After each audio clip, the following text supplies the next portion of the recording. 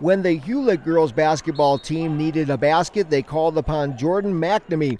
The sophomore led 1A in scoring this season, averaging 22 points a game. She took an astounding 433 shots this season and is a two-time All-State selection. Katrina Bauman averaged 11 points a game for this Red Devil team. That's impressive.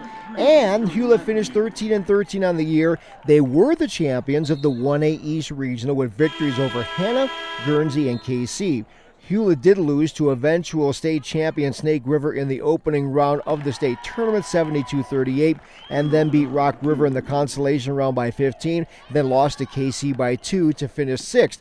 This team loses 2 seniors for next year, but McNamee and Bauman return as juniors next year, and that edition coming up in the fall, they'll have just 2 seniors.